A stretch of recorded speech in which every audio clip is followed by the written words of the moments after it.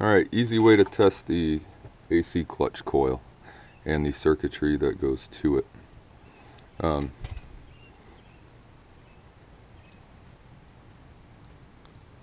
You always want to check the actual integrity of the clutch itself and the compressor. And this should spin. This is your clutch right here, your pulley, and this has shims in it. And it's shimmed so you have a specific gap in between here.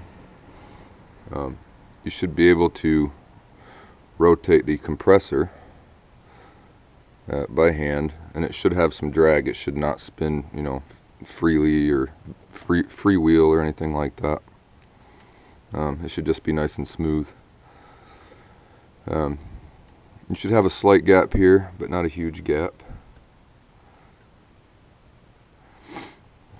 Check the basic condition of your wires that go to it. This is a 2-wire clutch coil, and there's also a 1-wire, which is actually 2, but the ground wire would be grounded to the case, and that'd be where it gets its ground. In this case, it's got a PCM ground and then your power wire. And basically the coil's just electromagnetic, and when you apply power and ground, it electromagnetically pulls this clutch in, which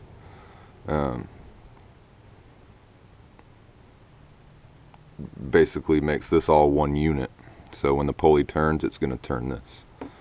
When the clutch is off or the AC is off, your pulley's just spinning freely, and it's not turning your compressor. But the quickest way and easiest way to check the circuitry, diffuse, and make sure it actually actuates is to just do it from the relay. And you can do this on most vehicles. You can't do it on all, but on most vehicles you can. You're going to start by finding your actual AC relay.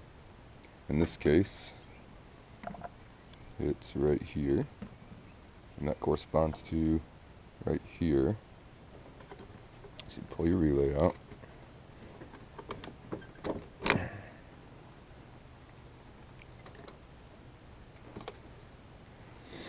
You got 85 and 86 is what controls the relay, and you got 87 and 30, which sends power to here.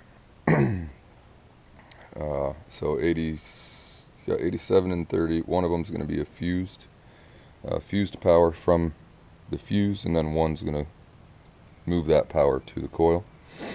So you look on the bottom, find 87 and 30.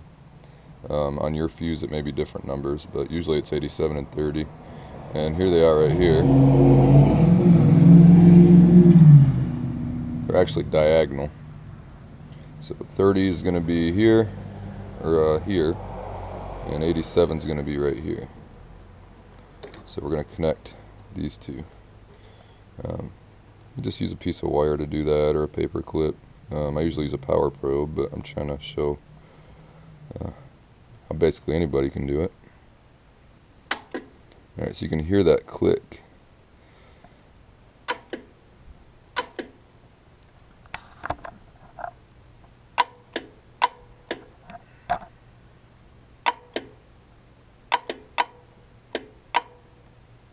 Alright, and then when it's in, you should not be able to turn this. This should not turn. If you can still turn it when it's in, that would be an indicator that your clutch is worn out. That should just stay in nice and solid like that.